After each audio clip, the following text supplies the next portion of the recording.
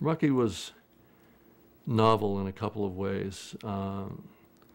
First of all, I saw recently an Academy screening. To see it on screen was fabulous, and it's really, really good. And the thing that was striking was the script is astonishingly good.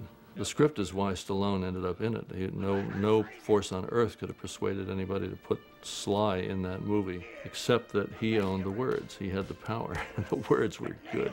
And then the nature of that story, which is a story of luck, and of course it's plenty clear to me at this point that there's some parallels with my own story. That lightning bolt hit me too. I never did think of myself as an inventor. I thought of myself, first of all, as a folk singer. In the era when kids were folk singers, if you put on a blazer and you did Negro spirituals and you lined up and played your instruments badly, you were a folk singer. And then I thought of myself as a movie maker, because my folk career didn't end very well. And so I decided to put a studio together. We did all the inaugural, really fun little films for the Sesame Street program. But for me to make a moving camera shot, which I always loved, we had to pick this dolly up and get it in a pickup truck and lay our rusty rails and put my pin-headed little Bolexes and tiny cameras on this vast dolly in order to move the lens 10 feet.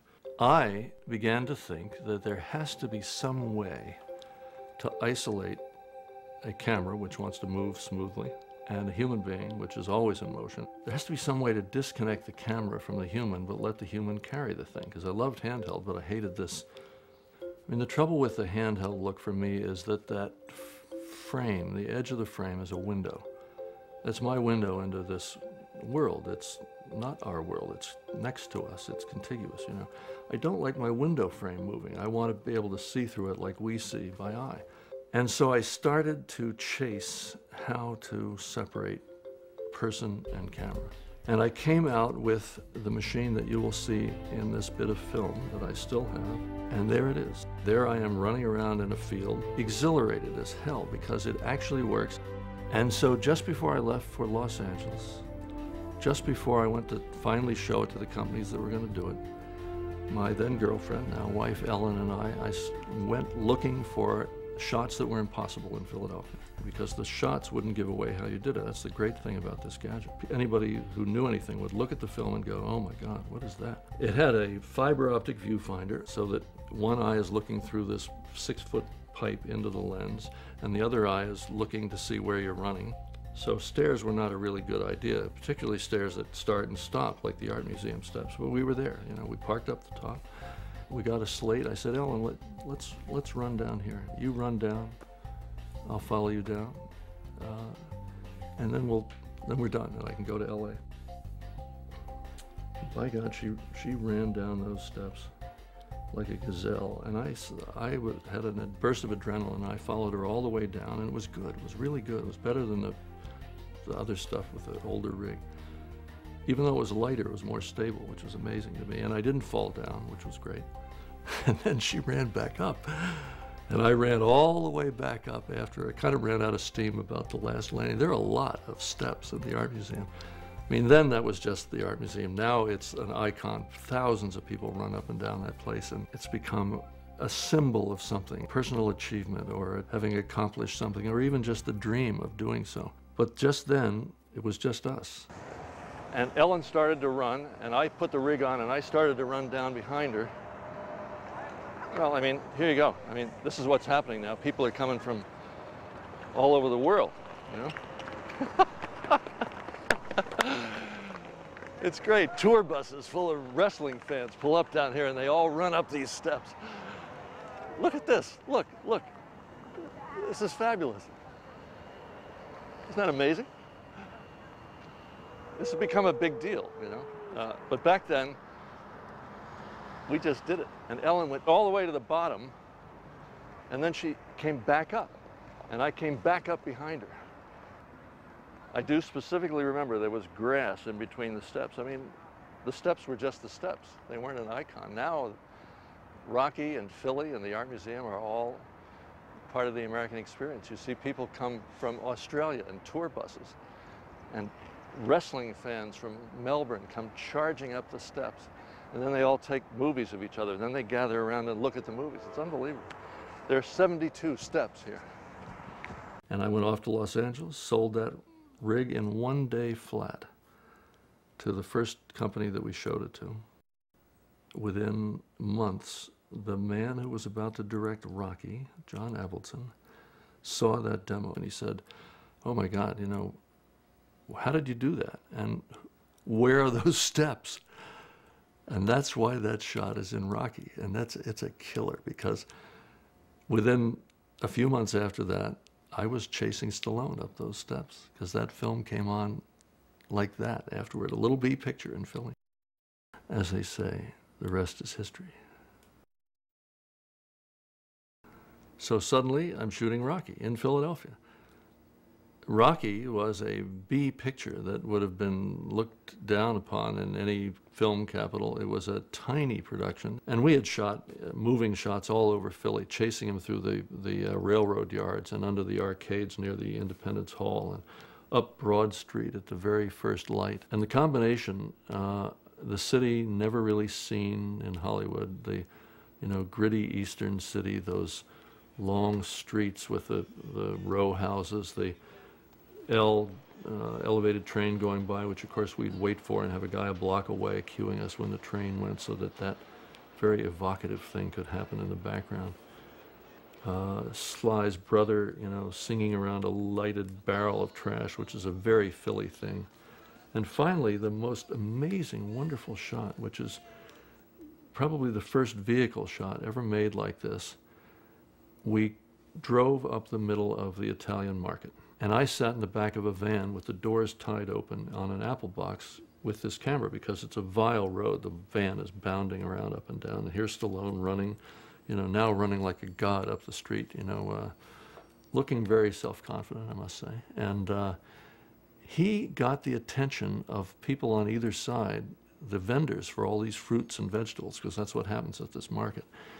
We ran through cascades of, the stuff that was pouring out of the old bins, old fruit and the stuff that didn't sell and so on. And guys would throw him an apple spontaneously that wasn't planned for. And the shot that followed it was down on the docks where this ship from the grain trade, the Moshelu, had just been tied up. We swung around and shot out the side door of the van, and we drove along parallel to the Moshelu, and Sly ran. He could run really, really fast. We're looking at that ship entering the frame, and Stallone is running fast, and we're driving along, and he puts on a burst of speed for real, no special effect. He goes faster and faster, and the shot again has that sort of godlike serenity with this ship entering and him speeding up, and the very next cut is he's headed up the steps of the Art Museum. I mean, you couldn't fail to knock an audience flat with that, and boy, did it ever.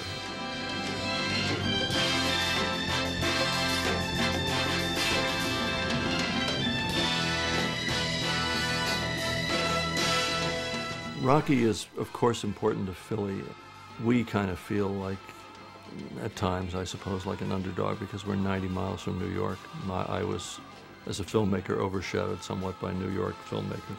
But I think that there's something more than that. I think that there was something startlingly realistic and unpretentious about that movie. There was something so heartfelt in it and so without guile. And that was a very peculiar time. And to have that connection with a guy like Stallone's character, Rocky Balboa, was unusual. It wasn't elegant, it wasn't slick, it wasn't contrived, it wasn't sophisticated. It just felt inevitable from the first line.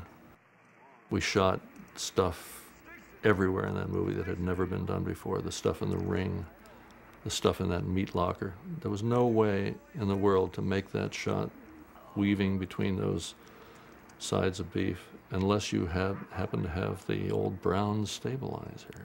How else are you going to do that?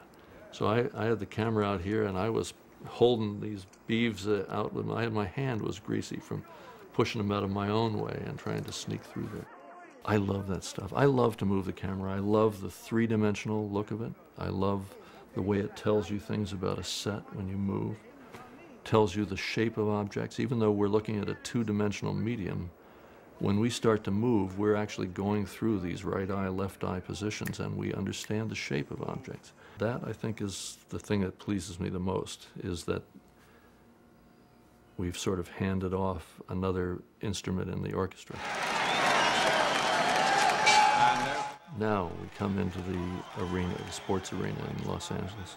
I was there mainly because I could be certain that the punches would sell. And the idea is if you're faking a punch, there's really only one good angle to see it. The best angle to see it is just that over the shoulder where you have the wide angle effect of the boxer's head snapping back to you, but you can't see the point of contact. Now, of course, the trick is make the punches look like they're real. And the reason I was in the ring, in the sports arena for our few days in the ring, was to try something brand new, which was the camera circling around, looking over the shoulder of one fighter or the other, almost the referee's eye view, if you will, which had never been seen in the ring in this kind of very fluid way of being able to circle with the fighters, because they're always circling, circling, circling. You've got to see it either over the shoulder of the guy throwing the punch or over the shoulder of the guy receiving the punch. And both instances, it looks really real. In the case where you're over the shoulder of the receiver, you have to be prepared to jerk back out of the way if you're close, because Sly threw his head back with fantastic energy and really good timing. So we shot each round with me in the ring, and then we cleared me out so the other cameras could work, and I just hovered around in the outskirts and pretended to be a dolly, because the quarters were too close to have a dolly, and in overhead shot you'd see the rails, so I was able to be useful down there as well. I did forget to remove my very distinctive striped shirt, so of course you can see this odd striped shirt person who looks like he's carrying a sewing machine wandering around, maybe standing by in case someone's boxing shorts were ripped. I mean, who knows what I was doing. It's funny, I expected, of course, that everyone on Earth would immediately want one. And I did not take into account how conservative even a business like the movie business is, by and large. And it was the bold, self-confident people that went for it right away, that knew what they wanted and went for it. It was Haskell Wexler and Hal Ashby for Bound for Glory. It was John Avildsen and company for Rocky. And it was the late, great Conrad Hall and Schlesinger for Marathon Man. Those three films signed it up right away. I worked on all three alternately, which was an amazing experience for me. And it was when we started to teach people how to do it and run these Steadicam workshops and democratize it and let other people in on it and sell them all over the place, that it became a phenomenon, because then everybody's energy, you know, was involved in being able to do this magical thing with a camera and to persuade other people to do it and so on. And that's really when it took off. It turns out to be not just a tool, but an instrument. It turns out to be an instrument that's capable of being played with great sensitivity, not as a show-off kind of thing, but as a, you know, an ensemble instrument in the act of filmmaking, an instrument that puts the lens in the most subtle way where you want it at the moment and does something in terms of coming at you, you know, where it isn't a zoom, we're moving through space, but we're not calling attention to it and waving a flag and, you know, shooting off firecrackers. We're closing on you. Let me give you a quick tour of the machine, all right? It still works the same way that the prototype worked 30 years ago. We fell into probably the best way to do this little trick, or otherwise somebody would have done it differently. But then and now, it's a gimbal, which is a lovely bit of goods that isolates the camera in the angular sense, right, Ben? This is Ben. Hi, Ben.